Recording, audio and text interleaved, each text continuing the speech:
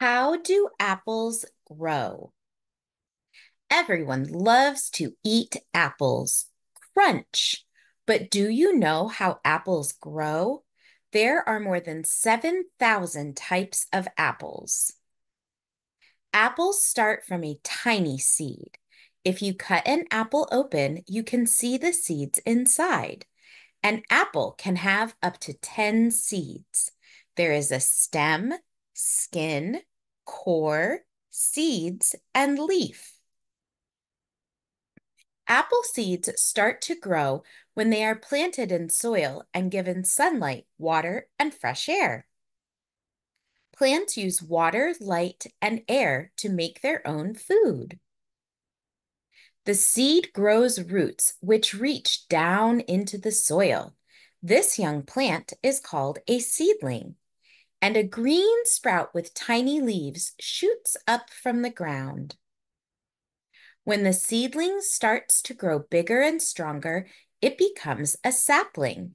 It takes 2 to 3 years for a seed to become a sapling. The sapling grows taller and becomes a tree. In spring, buds on its branches open into pink and white flowers. Each flower will become an apple. Inside the flower are the parts that make the apple grow: the stamen, the petal, the pistil, and the ovules. These turn into seeds. The stamens are covered in yellow pollen. The pistil has a small sticky tube. Bees fly from flower to flower, spreading pollen from stamens to pistils.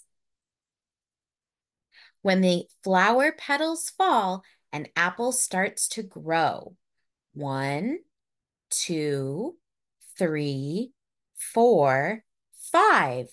It takes a full summer for an apple to be ready to eat.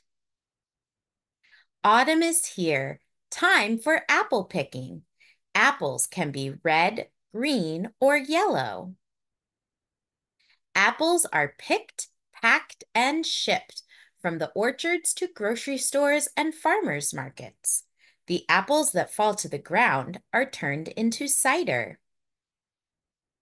Apples are delicious, and knowing more about them makes them even sweeter.